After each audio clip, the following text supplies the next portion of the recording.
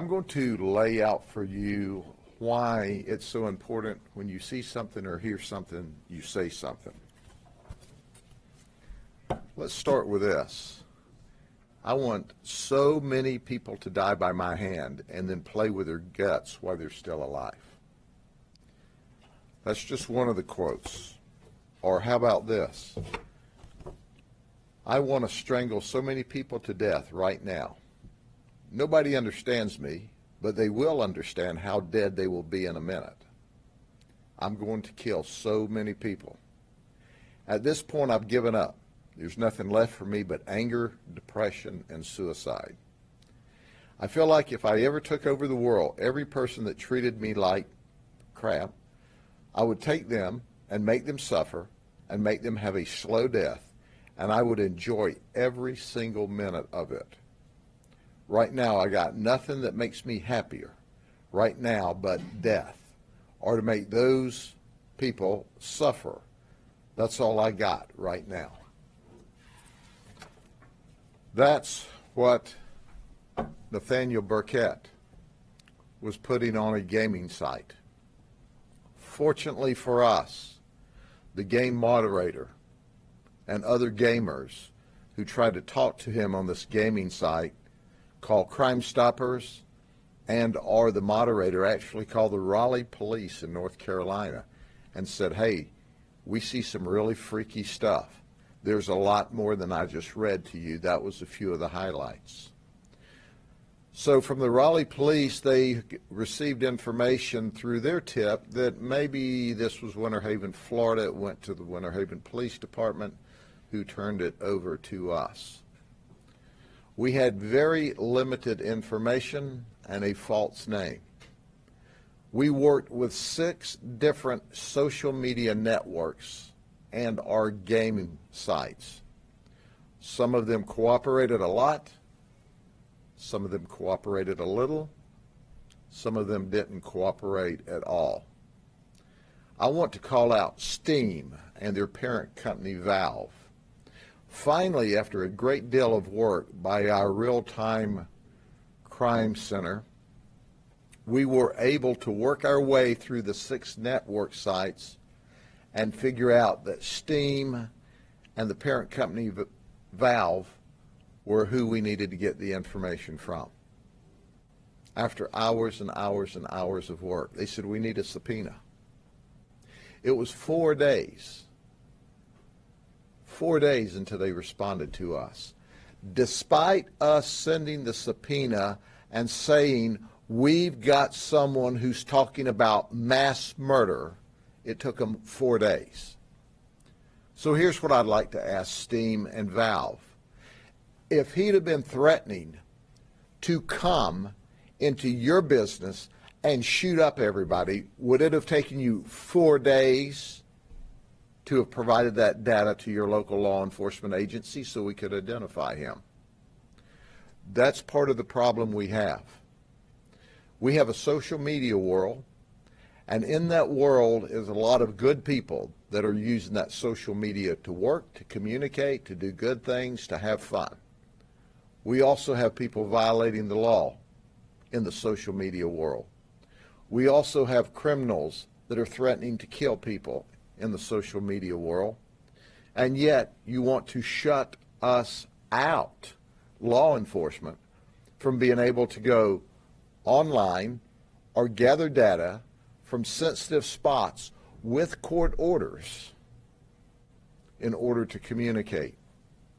Fortunately, after 4 days, we got additional information, which led us to believe Nathaniel Burkett was not in North Carolina. He was not in Winter Haven, but in fact, he was in Sparta, Illinois.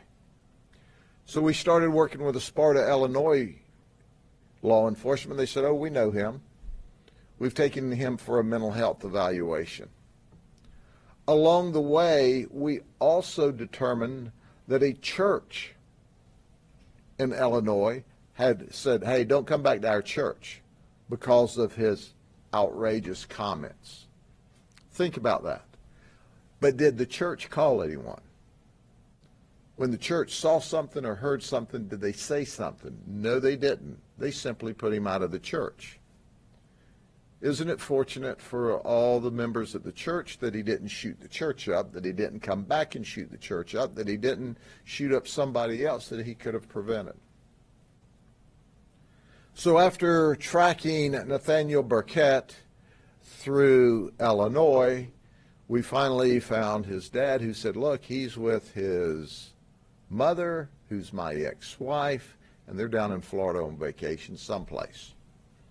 So now we arrived back at Winter Haven after tracking him all around the United States. And we found him. And he confessed that he, in fact, was the one that did all the threats. I want to underscore that his mother, Sharon, was totally cooperative, was totally remorseful. She said, I've had him in mental health counseling in Illinois, and maybe this is God's way of getting him help. This guy here was not an active shooter, but this guy here was checking all the blocks in an effort to move toward being an active shooter. This person here is the one that all of you would have been standing at our doorstep saying, when they're saying this stuff, why don't you take them serious? When they said this stuff, why didn't you do something before they started shooting? Well, I can tell you, our great detectives and our intelligence analysts in our real-time crime center, our 24/7 crime center that we just recently opened, did something before he escalated to actually shooting. Oh, he told the detectives once he was called, I didn't mean it. I was just angry. I don't have any friends. People reject me. They make fun of me. He was bullied. Ladies and gentlemen, I'm here today because this guy was checking all the blocks. I'm here today because many of the social media companies, which make millions and millions and millions and more millions of dollars, didn't cooperate or just cooperated enough to say that they checked the box. Despite us saying, we fear that we may have a mass murder any day, Valve and Steam took 4 days to get us this information. Here's a word to the social media companies. When we come with these urgent requests, we're not doing it for an exercise. We're not doing it as a sporting event. We're trying to intervene in advance and save people's lives. Now, would he have ever, or will he ever, manifest into an active shooter? We have no way to know that. But we do know this. He's now on the radar screen. We now have the opportunity to get him help, to track him, to watch him. He is just a few days away from his 18th birthday. So the issue that we're wrestling with today, and we've got the state attorneys involved, does he need to be waived to adult court and treated as an adult with his second-degree felony, or can we get him better services in the juvenile system? Our goal is to solve this problem. But I want to start by thanking the gamers, the moderator, who said, whoa, this is dangerous. He's dangerous. His communication is dangerous. I want to thank them for saying something. I want to thank the Raleigh police for not sitting on it. They moved this information to Winter Haven.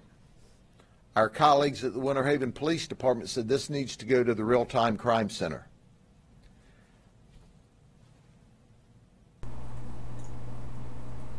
Now this is one of them situations where something was caught in time, but with no help from the big media companies.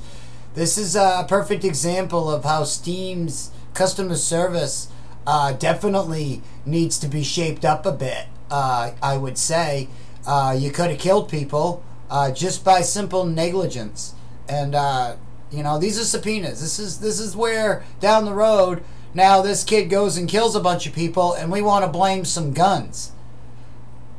No, and then you want to blame games. Well, thankfully for gamers, we don't have a bunch of a body count. Thankfully, some people acted like they were supposed to and used some common fucking sense tactics and said, hey, this person seems a bit unhinged. Perhaps we should say something. And wow, look. But to Valve, to Steam, you need to do some soul searching and get your shit together. Because you could have killed some people. But big thanks to you gamers out there. You guys saved some lives. Good work.